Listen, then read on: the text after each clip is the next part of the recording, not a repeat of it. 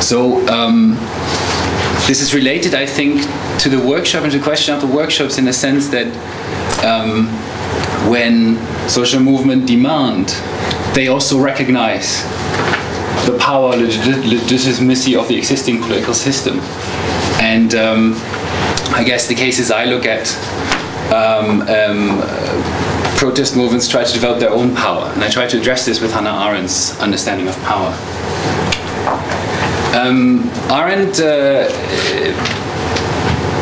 bases her, like many of her ideas, bases also this idea of power on the ancient Greek experience in the polis. She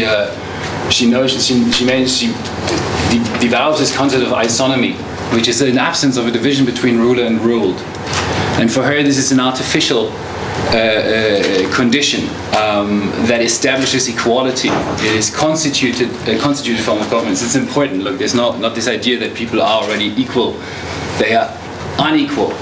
And it's in the space of the polis, it is in this artificial constituted governance of isonomy that people become equal. And this is the condition of freedom. And freedom, importantly, is, and there's already this differentiation that will sort of come with me through this presentation. Freedom is not liberty. So it's a quote from her.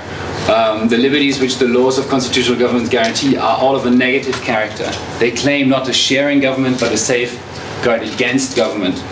And that includes, in her perspective, for example, voting in demonstrations. Voting, but also sort of demanding maybe in demonstrations. Freedom in opposition to that is the participation in public affairs, the admission to the public realm. And it's only in sort of collectively acting in a condition of isonomy that we can speak of freedom. Now, the importance, of course, of freedom is obviously freedom is connected to a certain openness. Action is free, in particular in Arendt's concept, because when we act, we have an intention to act, but we act in concert with others. Our action will result in someone else reacting, and because we cannot predict that reaction, our free action and the free action of others produces contingency. So this is, of course, the condition of freedom, because there's contingency, because things are essentially open. But at the same time, it causes a bit of a problem. Contingency means we cannot really know where to go. We have this uncertainty about development. Why is this freedom important? The freedom is important because it amounts to what she calls public happiness. And she pinpoints to the American revolutionary experience, where the American Revolution, of course, starting with demands, no taxation without representation. But in the process of formulating this demand towards government, the revolutionaries discovered the joy of speech-making, decision-taking, and all those aspects of political action. And created, in that context, a sense of their own freedom. Why is this so important? It's another concept behind it of Hannah Arendt, the space of appearance, which pertains to our notion of basically of all reality we have. Because while we can think of ourselves as real and our experiences as real, there's always a question whether it's not a dream. But only in concerted action with others, in being reflected by others and seen by others, we can ensure that our deeds are remembered, that our lives are for real. Hence, it is only in isonomy that full happiness can be realized, because only then we speak to each other as equals. Only then we can witness each other's deeds. Any lesser form of government also means less power and also unhappier and less authentic lives. Another important thing in this context is the notion of foundation. Power results from people acting collectively in freedom and in the space of appearance. And power grows with this freedom. So while power is always existing, well, space of appearance doesn't depend as such on isonomy. It can be, of course, a part of lesser forms of government as well, less free forms of government. Essentially, these produce less power. So I'd like to remind you that protests often become powerful insofar as they enable a taste of freedom. Think of the importance of being able to speak in Egypt during the revolution. That was most strikingly expressed, I think, by many of the protesters, that for the first time, for many of them in their lives, they felt they could actually speak to each other without being in fear. So, in that sense, then revolution is also linked to novelty, the foundation of a new republic, a new body politic. If you have that experience of intense power, it tends to question the existing power and create a power vacuum. And into this power vacuum, the question is, how do we now, in this vacuum, how do we now fill this vacuum with new power? And the acting in a shared spaces of appearance, how can we stabilize the isonomy that we've created in this? And this is where for Hannah Arendt this truly revolutionary moment begins, in constitutional activity, in the attempt to talk about the ways in which we can stabilize isonomy.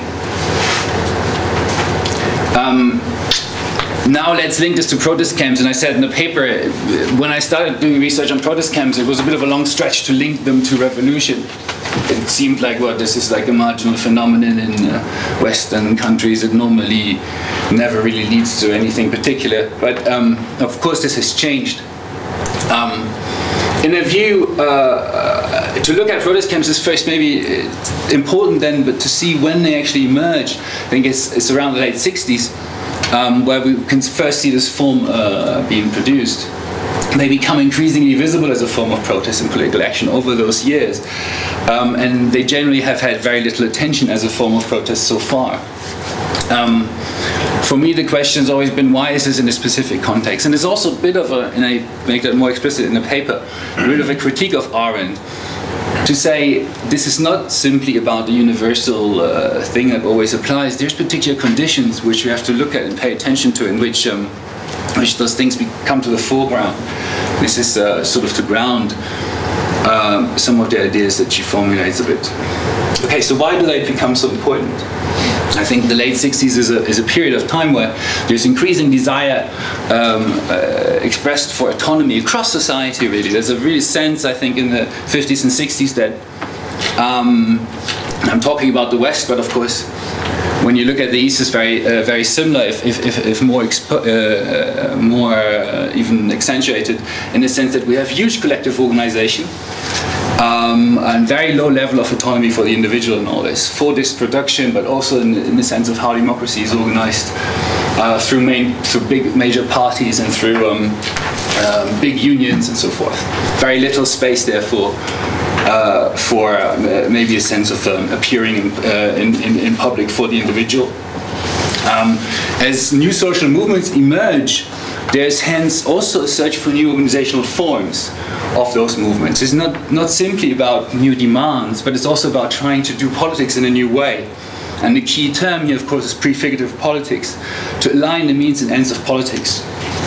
In the left particularly, this pertains to the question of organization. So if we want to come to a society of more equality and justice, then of course we should organize our political forms in the same way. We should not have patriarchal organizations. We should not have centralized organizations, but we should have more horizontal and more organization that is parallel or similar or relevant, I think, to this idea of isonomy, to a notion of non-separation between rulers and ruled, to an idea of a constructed equality. So there's attempts that start in this time to formalize this, to come to ways of decision making and processes that are reflective of these ideas. And HDM, horizontal decision making, emerges in this time. And this has been much discussed, I think, the various aspects of it and how it's developed. It's also very clear that there are certain limits to this type of decision making, in a sense that they're often limited to smaller groups, they're often limited to very local contexts, and the attempts to roll them out in the US, I think, most vividly pursued on a more broader level, tended to produce a lot of problems.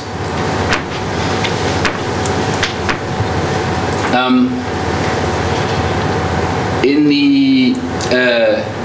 the development of protest camps, at the same time, I see an answer to these problems. I see an answer in a sense that they allow, for reasons I'll come to, they allow to have this moment of horizontal, of isonomy, of shared decision in a larger context. But how do protest camps come there? I mean, historically they don't develop as, oh, let's do a protest camp as this kind of space. They develop out of particular demands. Important cases in the 1970s are actually building sites occupations. So you have a plan for a nuclear power plant and people come in to occupy the place where the power plant is supposed to be built, and the occupation lasts for several months, and that leads to that sort of this living in a shared context. So they are often based on demands initially, but then in this shared occupation, the power, the potential power of the place becomes tangible. I think it has much to do with the territorial boundaries. I don't know if any of you have been to a protest camp, but more often if you enter it, you have to go through police lines. You're being checked and searched and so forth. And then on the other side, there's a welcome tent, and you're mostly more friendly. It's a more friendly experience, but still, you know, you're on the other side of the border. So in that sense, I think they enable this foundational moment that they are forming body politics. So in a sense, they move from demands to more constitutional activity.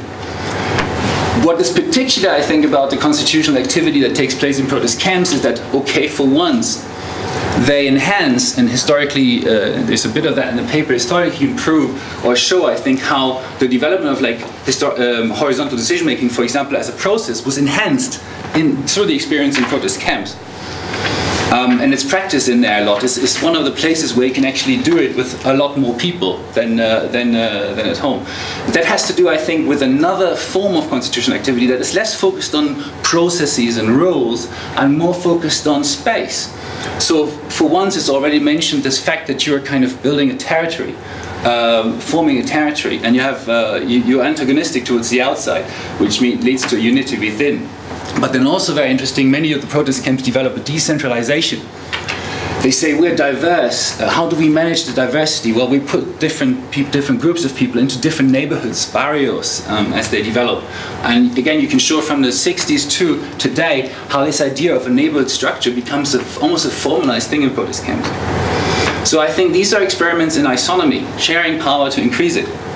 And so the relationship between revolution and revolutionary spirit becomes important in the sense that these camps garner an intense experience of power. And they can lead to revolution. But they often also simply impress something Hannah Arendt calls the revolutionary spirit. She incidentally sees that in civil disobedience, right? She discusses civil disobedience as something that should be protected by the Constitution. And hence also my idea, maybe for the discussion, maybe for us. First, however, the question, what happened to Occupy? What happened to the May 15th demonstrators in Spain? What happened to these camps? Well, one thing I think is significant is that there's a tendency to move into communal politics, that there's an idea to go back to the initial neighborhoods of the city and try to implement these forms of isonomy, of ruling without a division of rulers and ruled, of experiencing power together in communal politics. But also, maybe more worryingly, I think we see post-2011 that across the Western world, and of course beyond anyway, we see a crackdown on protest camps in various ways. There's legal processes by which sleeping in tents is prohibited. You have court cases in which judges say, well, it's okay to bring a tent, but once you sleep in it, that's not okay because that's not a protest anymore. But I think, well, actually, if they have these kind of importance, potentially, then maybe we need to approach this totally differently. Maybe we have to see them as very very crucial to revive, if you want, revolutionary spirit, and maybe we should give them, therefore, more protection. And embed them into sort of the forms of public action that are in that sense protected. I'm done. So thank you very much.